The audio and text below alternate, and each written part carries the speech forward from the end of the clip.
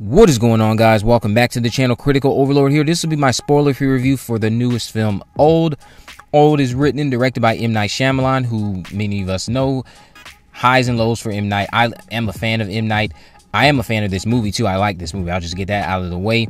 The film itself stars Gael Garcia, Vicky Krieps, Rufus Sewell, Ken Leung, Nikki Amuka Berg, Abby Lee, Aaron Pierre, Alex Wolff, and then it also has another cast member, Aaron Pierre.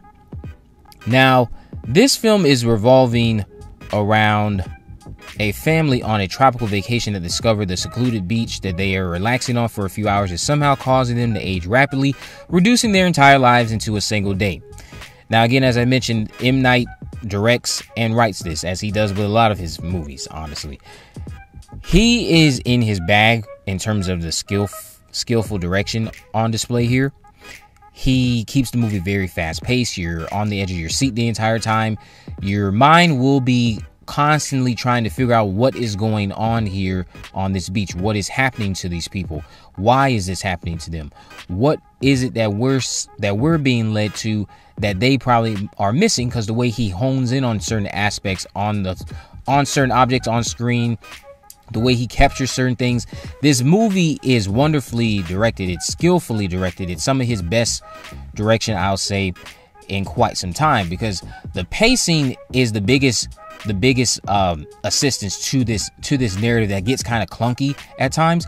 You don't really get too many reasons to care about the characters on this beach. The main family in and of itself, they're kind of underwhelming by the time we get to the end of the film, because you have so many other people that are in this thing with them for the middle ground.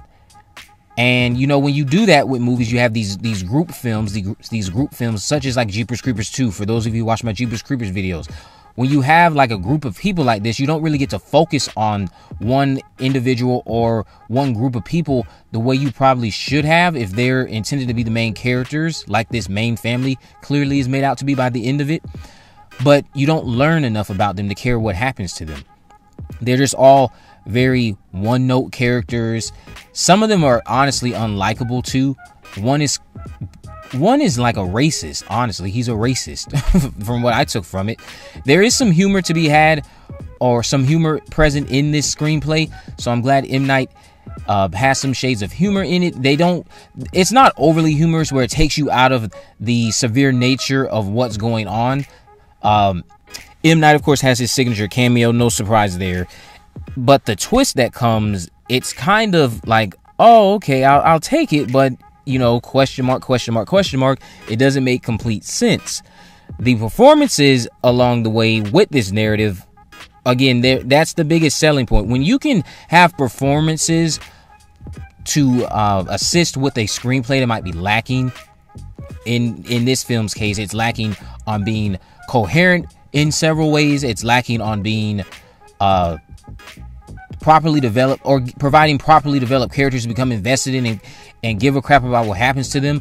But the performances of everyone, you are going to care for them because of these performances. I feel like the performances make up for that absence of development. Alex Wolff, honestly, is the standout here to me. He is, for the time that he's on screen anyway, because several different people play the children. The children are the ones, as seen in the trailer, that are being affected by this for the biggest aspect, or for the biggest majority of the film. The adults are affected too, but the primary focus is on the children. When Alex Wolff is on the screen, the way he kind of just is able to embody this emotionally tarnished character, not just here but in other films like Hereditary, he does a great job at giving you these emotionally draining performances from him, and you will feel bad for this character that he portrays, even though, again, they're underdeveloped. They really are. The score in this film by Trevor Gurekis, just another wonderful accompaniment to M. Night's direction here. You will literally be engaged the entire time. I'm not over exaggerating when I say that. The movie has its problems with its script. I see why a lot of people will have an issue with it when this movie is released. There are a lot of things that just are like, M. Night, what are you doing?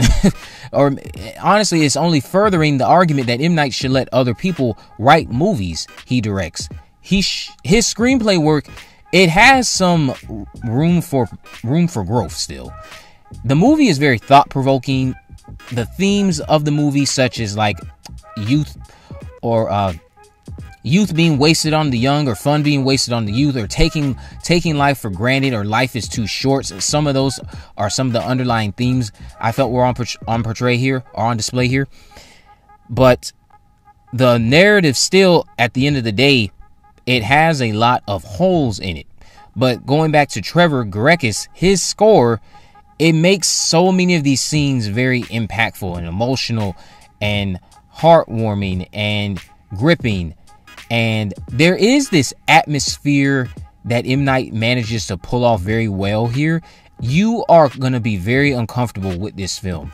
Anyone who is watching this, and again, watching it, you're engaged, M. Night is going to have you very uncomfortable. You're going to be unnerved by this movie. This movie, there's not a single moment where I feel like you will be comfortable until you are finally able to breathe by the end, when the resolution comes and you find out what's going on and other things that happen at the end that kind of are like the breath of fresh air for the audience, because the entire time M. Night has you by the neck and you are just being put through this emotionally draining experience when it comes to how he directs it and how everything is so fast paced. And again, while it's skillfully done, this same direction is one of the things that is a damper on the lack of development with the characters, because you don't spend enough time with them to necessarily care what happens to them.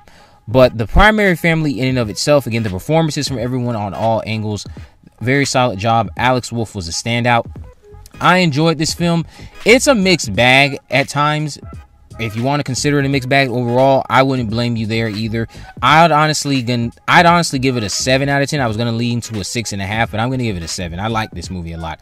It's not great, but it's also not bad or terrible. Let me know what you guys think about this down in the comment section below. If you haven't already, make sure you subscribe, turn on post notification, and miss video. In the description, I have links to my social media accounts, my Facebook, Twitter, and Instagram. You can message me there, of course, if there's any movies, news, or reviews you'd like me to cover in the future. All right, my guys, I will see you in the next video.